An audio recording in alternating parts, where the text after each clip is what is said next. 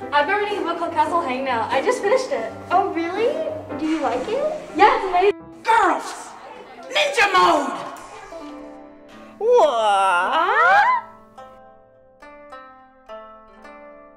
Now that we are ninjas, we have to be quiet for the good of the FSA testers. And here's the best part. You can be an FSA ninja too. And here's some super stealthy ninja skills. Voices are at level 0 on the sidewalks and hallways. Ninjas are silent.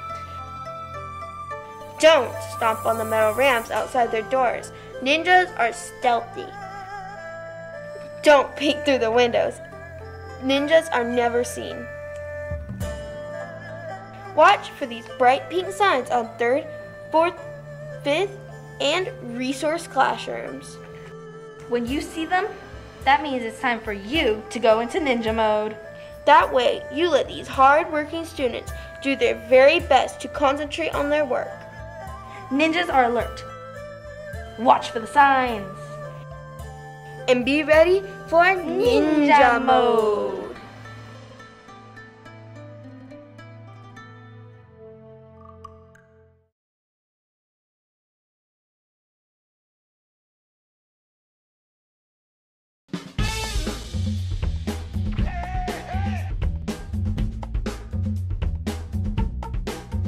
We are rocking the water cycle. Rocking through the water cycle. It's not a trike or a bike. It's the way the water moves. Water travels through our world in a never-ending groove. It's a cycle. The water cycle. Rock the cycle.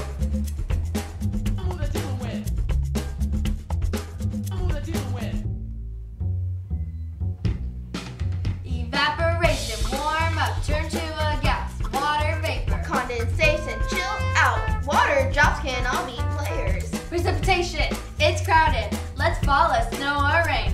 When the sun heats us up, we go back and start again. It's a cycle, a solar-powered water cycle. Here's the scoop. Energy from the sun causes water molecules to vibrate faster, changing liquid water into water vapor. As water vapor rises from the sky, it cools down again. Molecules move slower and change back into water droplets forming clouds. Once that cloud gets too full of cold water, some of it will fall back to the earth. It can fall as snow, rain, sleet, or hail. It fills puddles, ponds, lakes, and oceans. Then when the sun warms it up, the whole groove starts over.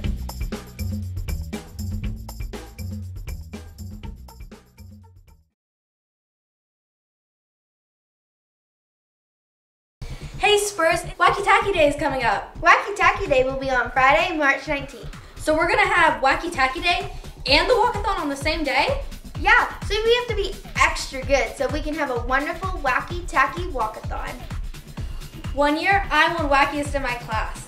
And let's just say you can't just dress out with a crazy shirt. You've got to dress out from head to toe. And here's some ways you can be whacked out. Everything mismatched. And of course, the crazy hair. Ooh, and don't forget the crazy mismatched shoes. Ask your teacher your requirements so you can earn a Wacky Tacky Day. Spurs, I can't wait to see what awesome tackiness you come up with.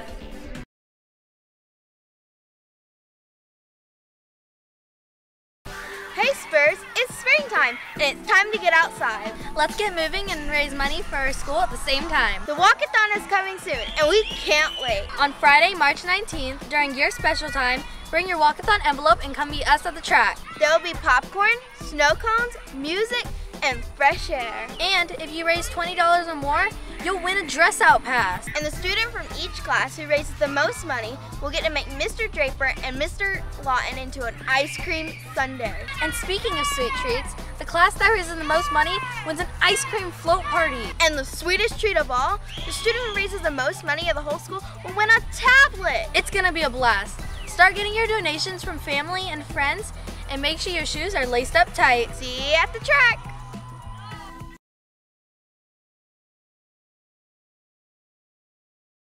Alright Spurs, it's time for an art room update. Let's finish our tag art. We just finished this amazing project that 5th graders across Polk County have been a part of since 2006.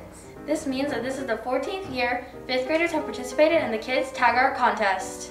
This awesome project has raised over $1 million for art classes across the state of Florida. And it has raised $400,000 in art materials to help us right here in Polk County schools. Talk about being able to make a difference. Each 5th grader is able to make their own unique design to be placed on a car tag.